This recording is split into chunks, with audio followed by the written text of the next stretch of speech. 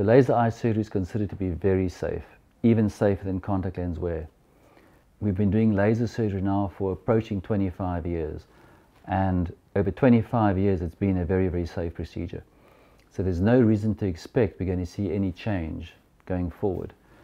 Doing laser surgery today is safer than it was 20 years ago because the knowledge has improved an awful lot in terms of the way it's done, but the knowledge is also improved in terms of identifying patients who are good candidates. And today it's easier to screen out patients who are not good candidates. So because we have so many alternatives, if you're not a perfect candidate for laser surgery, we'll do something else for you or advise you not to have it done. So in today's times, if you deem to be a suitable candidate for LASIK, you know you're getting a safe procedure.